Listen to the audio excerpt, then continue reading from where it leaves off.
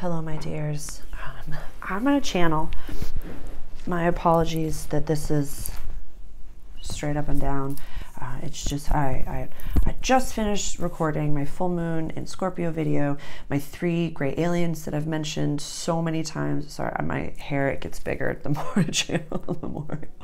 And so my 3 gray aliens, as I was, you know, about to channel my guides, wanted to come through.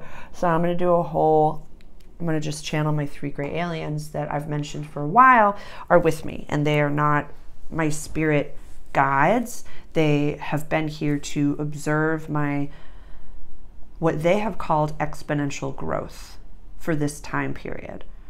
A lot of it has to do with the nodal transit, the north node, pardon me, and south node for me. But it's been just kind of, and like I've said in other channels and in other like past life videos, like it's like coming from behind my eyes and pushing through. And so they are talking about food today. So I'm just going to completely ground and just sit.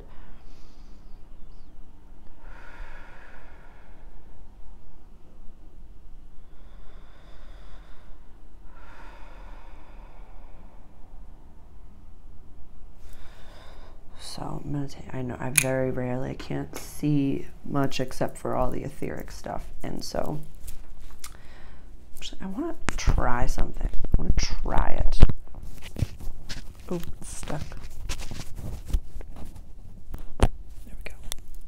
There we go. There we go. Okay.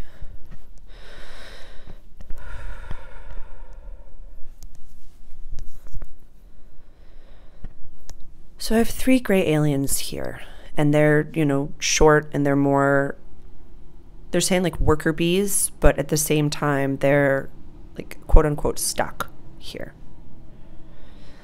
And they come from different dimensions. They come from a different time and space where, like, they're giving me the parable of Chiron and the centaur, and they are, you know, like, we're good guys, we're nice, and they're so chill, they're so cute. Like when I'm driving down the road, they're just like bopping along, and you know, they've really helped me with my not smoking cannabis anymore. They've been with me since like autumn of 2023, and they'll be with me until about like 2026, 2027, and then new interdimensionals, multidimensionals will come in, and they're like, it'll be more hands-on, so that's super exciting. I'm asking, like, where did they go? They'll be able to move on to source. They'll be able to move on in ways that, like, I don't have to understand and I don't have to explain right now in any capacity. But, and it's very much with the Pluto transit. There's a lot that, like, a lot of souls and a lot of consciousnesses and a lot of interdimensionals and multidimensionals are coming to be helpful for the awakening and the ascension of the planet right now, that are healing their own, like, ancestral lines, for lack of better terms. It's very much like we're communicating telepathically. Like, I don't even see them with mouths. I see them with, like, the eyes and like the nose, like, and it's very much like they're doing what it is that they need to do to completely purify themselves to be able to move along. Not move on, but like move along. And so a lot of beings from all over the universe, the multiverse, are coming to help, and coming to help, you know, star seeds, coming to help human beings, coming to help protect, coming to help bubble. And they're there in ways that don't make sense to a lot of people. They don't make sense to, like I have 3 Arcturians that are also here, and they're observing what's going on, and like they'll help take over. The Greys are saying like they'll help take over after the Greys are gone, but it's very much because I've been able to vibrationally sink down and ground in and be a vibrational match for them and be open to them, and to be able to kind of like, I purposefully am removing the like seal from my human body. It's kind of the parable that I've given before, where, like, you know, when you buy a stove or a new appliance, and you've had it for a while, and then you're doing a spring cleaning or an autumn cleaning, and you didn't recognize that that film is still on it, and then when you peel it off, you're like, oh my God, it's like a brand new machine. That's what the Pluto transit is doing for a lot of people. And because they're saying that like the human avatar, Sarah, is doing things in a very efficient way and kind of like really spearheading through the darkness of what, you know, she's avoided in other lifetimes before, and finding humility and a humbleness to herself, that they're here to be helpful. The more we offer in a very sacred way things to the world, the more help we receive. And so I'm very, very grateful for them for showing me that image. And so I would love to get back to the food aspect of it. So I've had a few clients that are really removing meat from their diet for a time period. And, you know, I, for myself, for many years did not eat beef, but now I really appreciate animal meat and have gone to a more not meat-based diet, but, you know, ingesting like a whey protein powder, which they're saying like even that, like overdoing it isn't the best. Having it as supplementation, full body chill, is an amazing thing, but not for full meals. So that's good. That's not just for me, they're saying. And so my human is making sure that this information can be accessible for a lot of the people watching, and it's not just specifically for me. But what they're saying is that I'm showcasing to them what they can do. And just by listening and by watching this, it's integrating certain light codes and understandings. And when you're ready for your galactic disclosure, when you're ready for your grays, your angels to come in, you have to declare it. There is a big law of non-intervention, and it's very, very important that you have to invite them in and utilize very, very safe protocols, safe understandings, and safe foundations to not allow just anybody in. And that's something that like I've been channeling for a really long time, and you know, go back and watch some of my like 2021 videos where it's like I've made mistakes, I've, you know, my inner adolescent has come out while channeling. There's so many things that have been quote unquote embarrassing to my human that like I put out there just to be like, hey, you know, you can do it this way, but like try it a different way. And so they're saying the food, so they want to go back to the food really quick, that the food we eat either grounds us or brings us back up again. And so a lot of people might be experimenting with, you know, fasting, experimenting with, you know, removing certain things from their diet, and they just want to be aware that like you need to stay grounded. You need to stay in a space that feels good for your human body. And so a lot of us are going through, whether we're too exhausted to exercise, they're like, that's great, then sleep. We're, you know, eating sugar like it's a food group. Awesome. Try to remove the, you know, fake sugar and eat, you know, like they're just showing me like Buddy the Elf, like the maple syrup and stuff like that. And so it's like, I'm in no way a nutritionist or a health professional. I'm literally channeling gray aliens right here. So please don't take anything that I say as doctrine. Check in with your team before you do any of the things that I've recommended. Like, please just utilize this for educational purposes only, for anything else, for lack of better terms. And a lot of people that have gone from very vegan lifestyles are recognizing that that was so rigid and so structured. So they're putting the word intuitive eating on the blackboard, and they're writing it in chalk, and then they're crossing out intuitive, and they're just saying like eating.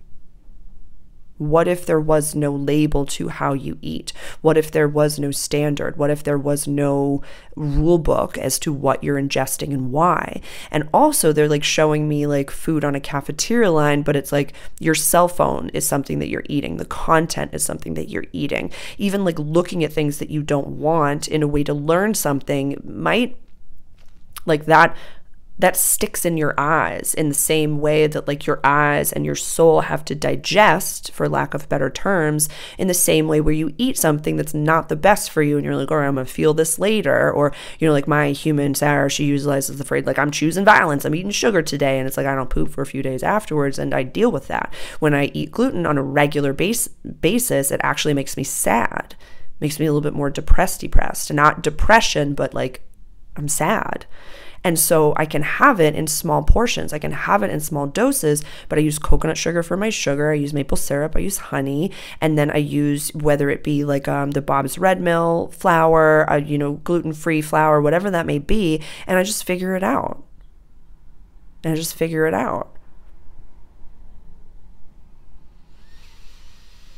They don't want what happens, the negative side of things that happen to the food, to be something that is fear-based.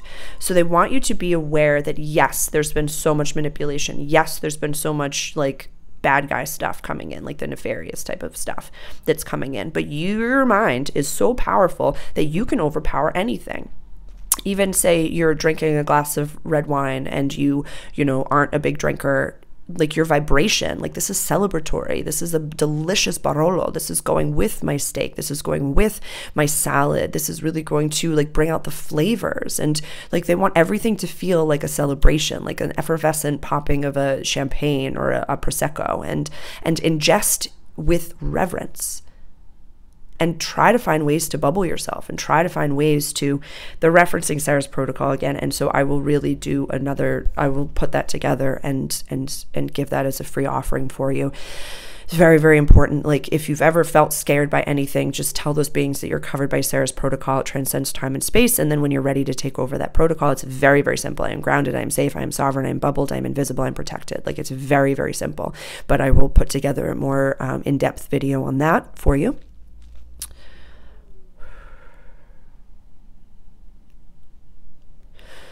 The oldest of the Greys, or the tallest of the Greys, is talking, and it's like the tallest hobbit basically is what they're saying. And it's just, there's a big power of three. The power of three is an incredibly, like the triquetra, the Trinity. It's a very, very big sacred geometry, a big thing. So definitely, whatever that means for you, the power of three is a big, like 333, a big deal, a big deal. And so whatever that means for you, they want to be as accessible for as many people as possible that are connecting to this content. And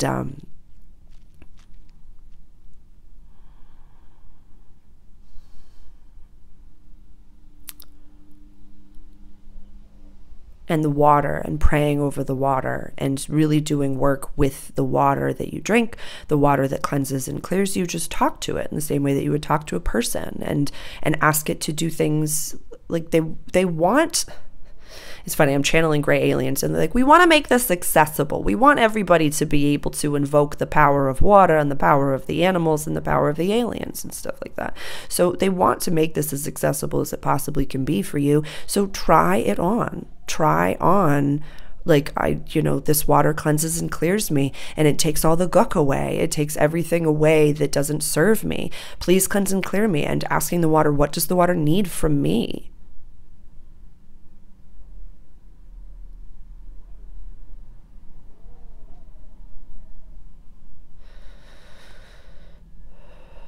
They just want you, like, drinking tap water is not the best. It's not the best. And so do a lot of this work if that's something that you ingest, but no, you don't have to be so strict about any of the things that you're doing. They don't want you to get lost in that. Like, there are many times that I'm driving and I see my gray aliens, like, they're dancing, they're having a good time. This is meant to be an enjoyable experience. This is meant to be a very enjoyable ride for everyone. It's scary, but it's like when you were a kiddo and you went through the haunted house second time around and you got all your buddies with you and you're like, nope, nope, nope, nope, I got you. Like that type of stuff. They want you to know that you're safe. They want you to know that you yourself have your own vibratory beings that are with you. This could be animals. This could be, angels. This could be, and it's very, very quantum. It's very, very quantum. And they're going to come and go. They're going to change. And it's all about your vibration and being a vibrational match for certain beings at certain times. Sorry, one of my real divine guides is coming in, and he's saying that he chose these grays to be here right now. And so your guides, your spirit team, and your higher self like there's tiers of beings. Like the higher self is the top, like your soul, your future self, your guides, your interdimensional, multidimensionals, your angels are all around. So it's like a pyramid type of image that they're giving me. And he's saying, like, your soul knows. Your soul knows who's there. Your soul knows, and your human knows. And maybe for people that do wear glasses, take them off and do the same thing that Sarah's doing and see what you can feel in the room. For people that have, you know, perfect image, just do some, not like candle gazing, but like ways to soften your eyes. And you know those like pictures that like you're here and then you soften your eyes and all of a sudden it's like dinosaurs and stuff like that. It's kind of like that. That's like the first step of being able to see. But you have to be open to it. You have to welcome them in and be ready.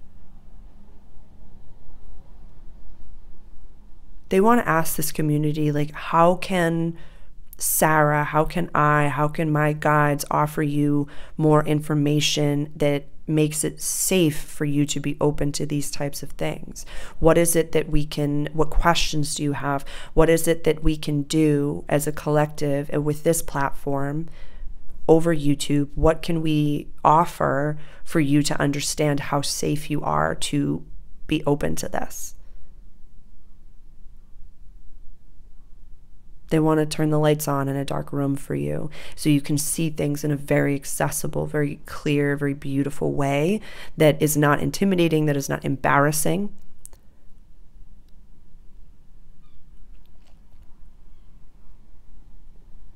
And for parents that are watching this, your kiddos see their guides very, very clearly.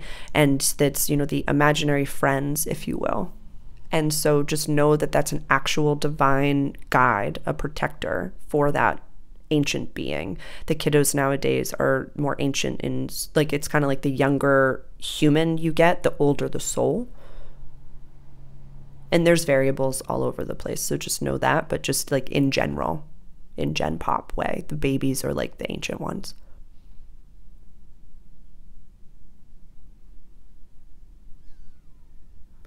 They want to close with those questions and just offer as much validation that there's a few people that have been seeing their guides and have been seeing things. And just know that if it is scaring you, that you are safe and covered by Sarah's protocol. You are safe and covered by, I am bubbled, I am safe, nothing nefarious can touch me. I call my energy back to me. These are just massive, broad brush strokes that you can utilize in your daily life.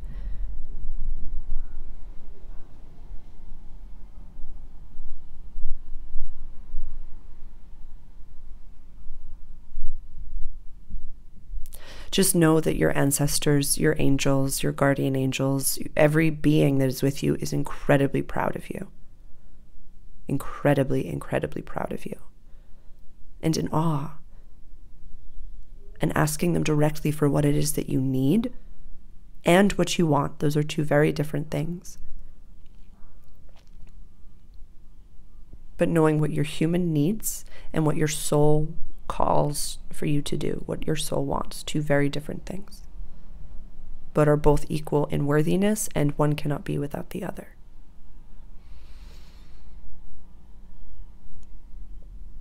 That was awesome. I love you so much. Please comment below. Love you.